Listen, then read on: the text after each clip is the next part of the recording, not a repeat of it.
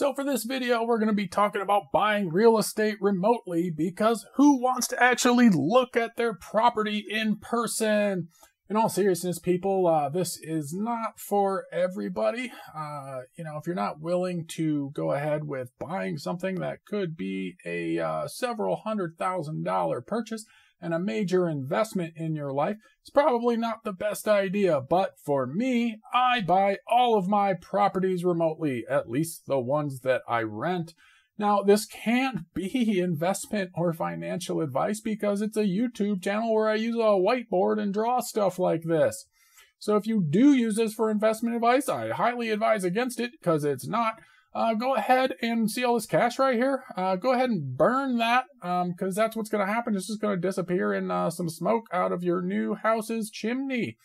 Okay, so buying real estate remotely, what does it do? It helps you expand the areas you can rent in. It helps you get better tenants. It helps you go to areas where you can't travel because of, global sickness problem restrictions. You can't just fly anywhere sometimes, you know what I'm saying? I can't say that the P word with the C, that'll get me demonetized. Not that I'm monetized anyway. Maybe I will be in the future, but you would have to actually click that subscribe and the bell and the thumb thing there in order for me to get there. So don't worry about that because we're just talking about buying some stuff. Okay, into the slides. So if you want to purchase real estate without actually being there, you don't have to visit the property. Guess what? Nowadays, we have this thing called the interwebs. You can go ahead and send pictures and video and receive pictures and video via the internet. You'll need a couple things to do that. We'll discuss that a little later on. So purchasing properties remotely is actually fairly easy. It could be easier than actually buying them in person. So that's one reason I do it. So when you're never visiting a property, you need pics and video. Like we said, you need to evaluate the area. You can do this online. There's several websites, including Zillow, Realtor.com, the MLS, all kinds of different services that let you evaluate real estate online. You can also go to services like Google and Street View your property and your neighborhood. If you're going to buy a property and you don't bother to do a Google Street View, that's probably going to end up being a problem. You can't really tell from, the other websites how it looks, but with Google, you can actually get into the street and drive up and down it with your mouse online.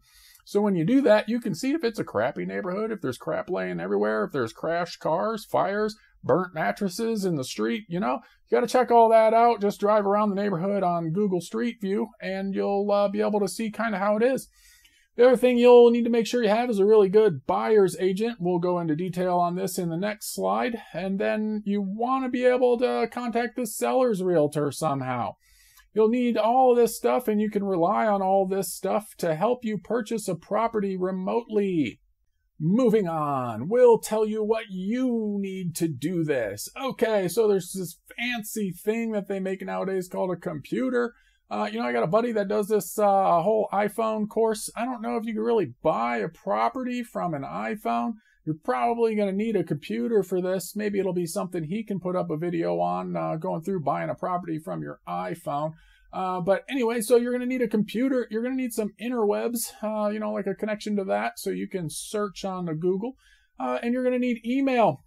So we talked about email a little bit before. You'll be doing a lot of this. So if you're bad at responding or dealing with email, or you don't even know your email password at this point, you can probably go ahead and stop watching this video because it's probably not going to work out for you. So in your email, we talked before as well, you're going to want to put your contact info in the signature. It's more professional and allows people to contact you quickly because in this process, things will come up that need to be handled immediately, or the loan will not come through and you can't close on the property. Next thing you'll need is a buyer's agent. So finding one of these is actually fairly simple. You simply Google the city that you want to buy a house in and then put buyer's agent. So, if you want Chattanooga, Tennessee, you just go Chattanooga buyer's agents and you'll get a whole list of realtors. So you can check them out. A lot of times there's pictures, there's a little blurb on their bio and all that stuff. You can find one you think would work and go give them a call and go through, I don't know, 2, 3, 4 of them till you find one that you like, and go ahead and tell him or her you'd like to work with them to purchase a home. They're going to do a lot of stuff for you in this process, so you want to make sure they're in the city that you're purchasing a house in. Somebody's going to have to drive out there to take a look at the house, and it's not going to be you. Okay, so the next thing you need is a mortgage broker that can do a loan in that state or locality. So not all mortgage brokers can do loans all over the country. You want to make sure you just Google, like, I don't know, Chattanooga, Tennessee mortgage brokers. A whole list will come up. There's probably a good 1,000 of them there. So you kind of call around to a couple of them, tell them who you are, tell them how much money you got, tell them what kind of loan you want to get, usually 30-year fixed rate, you're willing to put 20% down, and tell them your credit score. So once they know all that, they can kind of get you a good idea, and then you go ahead and ask one of them for a pre-approval. They'll ask you for a bunch of info, pay stubs, all that junk, and you're going to go ahead and use this email to send it over to them. They'll also give you a site, most likely, that you can upload documents to. If that mortgage broker doesn't have a site that you can upload documents to securely, I might suggest moving on to a mortgage broker that isn't 80 years old. Not that I would discriminate on age against a mortgage broker, but, I don't care. It's not my mortgage broker, it's yours. Okay, so a phone. Yeah, so here's the thing, people. So if you're going to go ahead and do this, you need to answer phone calls. I'll take us to our next one, availability. But you got to answer some phone calls every now and then when people are calling you. If you're not good at answering the phone, you probably don't want to do this. You're going to need to be local so you can drive out there and knock on somebody's door because a lot of people use a phone nowadays to use like texting and actually like calling people. So make sure you have access to a good cell phone. Availability, you have to be available for this. All right, if you work in a job 12 hours a day, 5 days a week where you can't answer or return a phone call, this probably isn't going to be for you either. You should probably have your spouse or somebody without as intensive a job go ahead and watch this video and do this for you. The next thing you need to do is get a contractor. So getting a contractor is pretty easy. It doesn't matter what city you're in. You can just kind of Google general contractors. And there's some sites out there like Angie's List, I don't know, Home Advisor, all that stuff, that'll give you a good list of contractors with ratings and reviews. Contact a couple of them. Make sure they can do general contracting. So if you need, drywall, you need a bathroom, you need plumbing, or you need a roof, maybe they can do all of that. And you just have one contractor that you rely on to handle the job for you. Okay, last but not least, insurance. So when you're purchasing a house remotely, you have to get insurance on the house if you're going to have a mortgage, right? So in order to get insurance on the house, you give them all the facts and features and all that junk about the house. They're going to tell you, hey, we need somebody's name locally who's your property manager.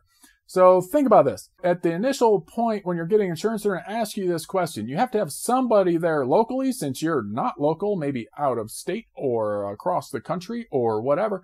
So find somebody that you can use for a property manager. You can actually Google property managers. It doesn't have to be a property manager, right? It could be a friend, family member, whatever. They just have to be listed on your insurance as a contact, and then your insurance is going to send them some mail every now and then. It's not a big deal. The mail they get is just, I don't know, some advertisements and other garbage that, comes through the mail, junk mail, basically. That insurance, all the docs for the insurance is actually going to be mailed directly to you wherever you are. So there's that. Once you find somebody for that, you're good to go with insurance. So you can find a property manager and tell them what you're trying to do. And, they'll probably be like, hey, for, I don't know, $150, you can list us on there. We'll give you our phone number. A lot of these property managers are kind of independent people. You find somebody. Just find somebody around that area in that state or close to that state. If you have a property on a state line, usually the insurance company will let you have your property manager in the next state over there, as long as they're close. Okay, so make sure you have all this stuff. It's great. If you have a crappy computer, you might want to upgrade that before you get into this. Okay. So once you find a house, you're going to have all these inspections that need to be done because you're not going to be there to take pictures of it and feel the walls and, see how squishy the floor is because, the dog's been peeing there for the last 10 years for whoever owns this house now. So you're going to go ahead and contact a professional inspector. You just Google that for the area. You'll get a couple of ones that pop up there with some ratings.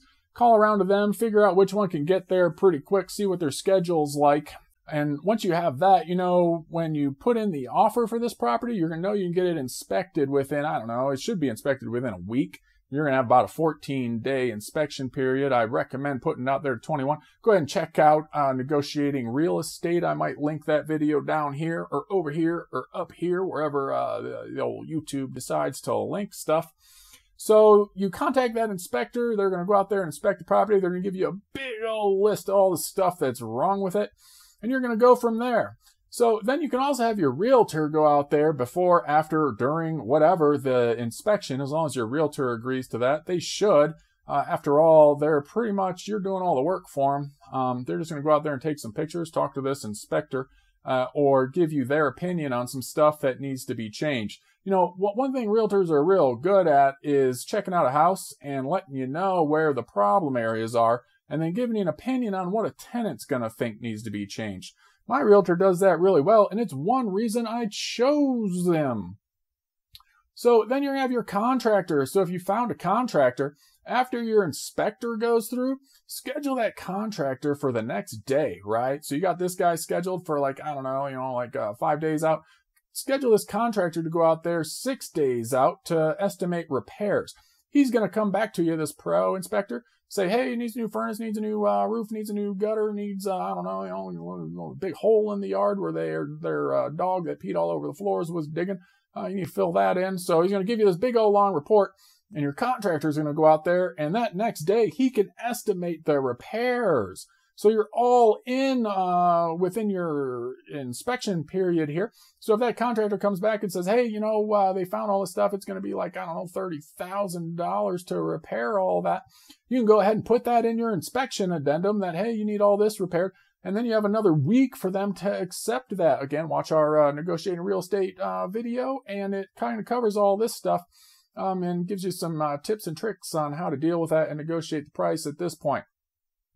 So yeah, you're going to have that good estimate. You're going to know how much it's going to cost you to fix up this house so that a renter can move in. This contractor is also going to give you a time frame. You know, they may say it's going to take 2 weeks. We got another video on this, on dealing with contractors. But anyway, the point of that video is, I'll just save you watching it, is that whatever this contractor tells you, go ahead and add 2 weeks to that. So if he says or she says it's going to be 2 weeks, go ahead and add, make that 4 weeks, because that's just how contractors are. Again, if you find one that actually finishes jobs on time, go ahead and link their contact info in the comments. I'll go ahead and switch right over to them. All right, next slide.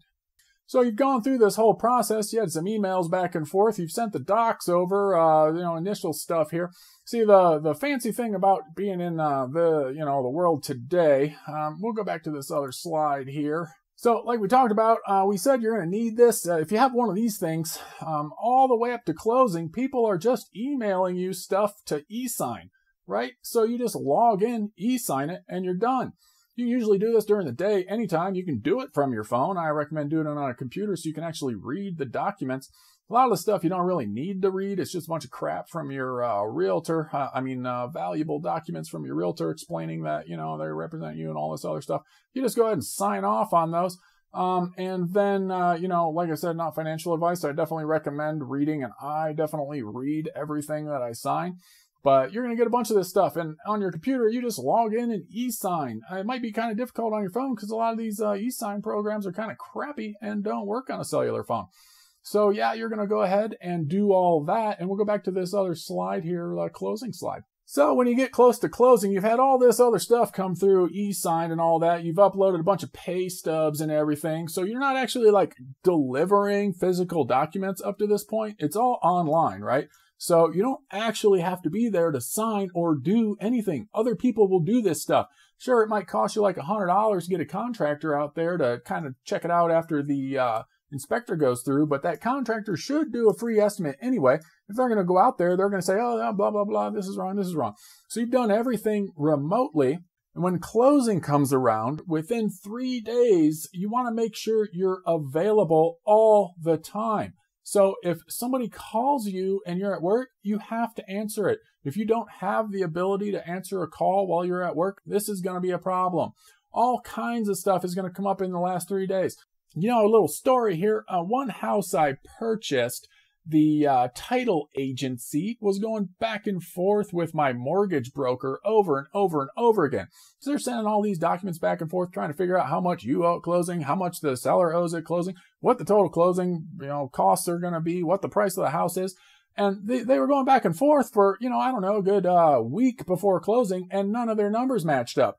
So I had to get involved and straighten it out with them. I literally had to call these people, the title agent and my mortgage broker, and be like, hey, can you guys put your heads together on this one and make your numbers match up? Because I kind of have to e-sign this form within 3 days of closing so the seller can have documents to review. So they went ahead and did that, but point is I was available to call them and do this. If I wasn't, that closing either would have been pushed back because the docs weren't done, or it just would never have happened because the seller would have backed out. And I may have lost my earnest money because these two parties couldn't get their ducks in a row. Quack. So yeah, there you go. So with the docs, okay, almost everything is e-sign. All right, 95% of what you're going to sign is all electronic. So there's some other stuff you have to actually physically sign, and there's some stuff you have to actually get notarized. So what's going to happen, that title agent is going to go ahead and email you over all of these documents. Maybe I should have put you need a printer for this too, but honestly, you don't even need a printer. Heck, it's cheaper. You don't have to use your own toner. If you just call up your bank and be like, hey, I got a mortgage to sign. Can I go ahead and fax that over to you? And they say yes. So then they get to print up 80 pages instead of you. So anyway, that's going to get emailed over to you. If you don't have a fax machine or an e-fax, there's this thing called an e-fax nowadays, go ahead and sign up for one of those. You can fax all those mortgage docs over to the bank and it'll just print up on their fax machine. But also your title agent can fax it over to the bank. You just give them the phone number over there for the fax machine. Then you'll show up at the bank and boom, all of your documents are there. So it's going to be a stack of papers, like, 60 to 120 pages, depending how in-depth this mortgage is. And you're going to have to go ahead and sign a bunch of stuff, probably 20 to 30 signatures on all these papers, and maybe 5 or 6 of them are going to have to be notarized. So if you've never done it before, notaries are pretty common. If you have a good relationship with your bank, you just, call them up over there and be like, hey, Mr. Branch Manager, how y'all doing today? Yeah, I haven't been in there in a while, Can y'all got any notaries there today? And that branch manager will probably say, yeah, we have 2 of them here. Come on in. So you're going to go on in there and they're going to be like, hey, we got this whole stack of papers that spit out of our fax machine for you. And you're like, oh, yeah, I need those notarized. Thank you so much, Mr. or Mrs. Branch Manager. And you're going to go ahead and take that notary and sign off all these papers that need to be notarized. So the other thing that title agent's going to do is email you a overnight label for, UPS, FedEx, or USPS. So you're going to have to be available that day to go ahead and throw those documents in an envelope at the post office and slap that overnight label on all of your notarized documents. You send that back to them and boom, you have yourself a house. What ends up happening, in all honesty, like they get the docs, the seller, if the seller wants to, comes in for the closing. Seller doesn't really have to either. It's just, if they don't, they got to kind of wait for their check or whatever. The seller will go into the closing. All these docs that you send in will be notarized and signed, and you have to wire some money, right? So, if we bought a house for $115,000, you're gonna have to wire them probably, if you did the negotiating correctly. Again, watch our video on negotiating real estate. Might be posted up here in the middle or down here somewhere. If you negotiated properly, hopefully you're just sending 20% or less of the purchase price of that house. So, we had an example in that previous video of a $115,000 house. If you negotiate properly, hopefully you're only wiring $20,000 or $30,000 over there. It'd be $30,000 on a $115,000 property at 20%. And that's it. It could be less than that if your closing costs are less than 2%. I've purchased homes before where my closing cost was less than 2%, and I ended up paying a total out of pocket less than 20% for the house. So anyway, that money gets wired over to the title agency. They'll give you all that info. Once that money gets there, it can be done same day, day before, whatever. It's just got to be done probably, I'd recommend before noon, so they have plenty of time to actually receive the money and close the deal. So yeah, then you have yourself a house, but there's another slide here, because what do you do after the closing? Like you're, let's say 1,000 miles away, and you have your realtor over there hanging on to some keys. He maybe text you a picture of your new keys. So what do you do at that point? All right, next slide. Okay, and what do you know, after closing, first thing on the list is the keys. So, eventually somebody's going to have to get into your house to either rent it or show it. It's typical in the industry for your realtor to collect the keys and hand them to you, or to be at the closing with you. Since we're not at the closing, we're not really asking our realtor to do anything extra by having them show up at the closing and grab the keys. So that realtor is going to go ahead and grab the keys. They just made an easy 2 or 3% on this house, because all they did was drive over there. You did a lot of the negotiating because you watched our other video and maybe other stuff, instructions on how to negotiate.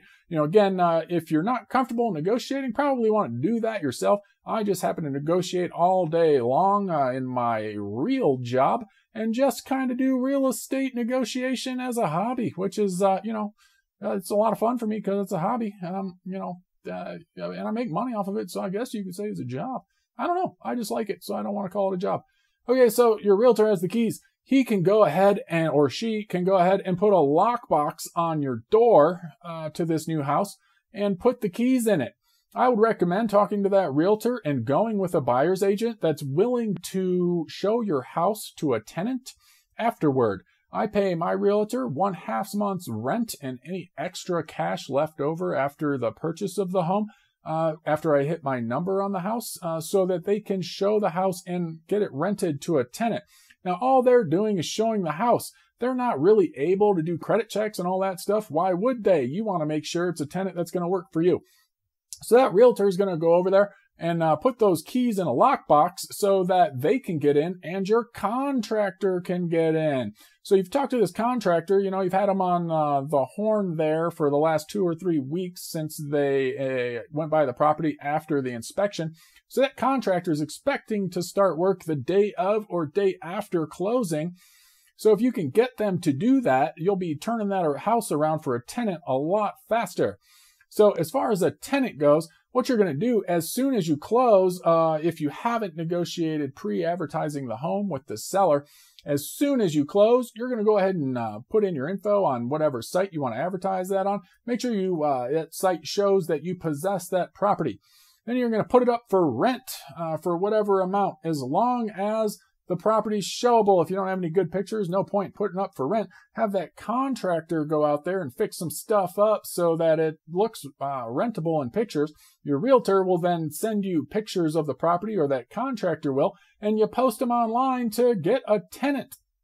So you're going to end up getting 5, 6, 7 calls if it's decently priced rental. I don't recommend pricing them too high. You want to kind of go with what's in the market, but you're also paying attention to that 1% rent to value ratio. Why are you buying a house if you're only getting a 0.5% rent to value ratio? What are you thinking? You're not making any money. Nobody's making any money on this deal. So anyway, the contractor can get in. Now you have tenants coming over. Your realtor is going to show them through. I schedule all my tenants and kind of text my realtor when they'll be there. And that realtor shows up and the tenants show up, and they kind of show them through the house there.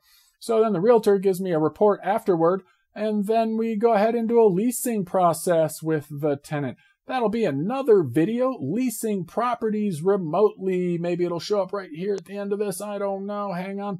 Okay, so that's pretty much it. That's how you do a house, get a house without ever visiting it. It's pretty easy. It's not for everybody. It can kind of give you the willies not being there. But you know what I say? Why do I care to take a look in person at the house when I'm not living in it? It doesn't really matter what I think. It matters what a tenant thinks. Okay, here we go. Next slide. So that'll do it for buying real estate remotely. It's super easy. There's other stuff, obviously, that you can come up against, but that gives you a good example of how you can do it. Feel free to link in the comments or post in the comments below anything you feel I missed or anything you want me to go into more in depth on in another video. Should be a little subscribe thing here. Should be a little another video to watch over here. Oops, I just clicked there and drew on my slide. That's okay. And then you should have a little thumb. It's down here below this cash. You know, you hit the thumb up. That gets thumb up for money right there.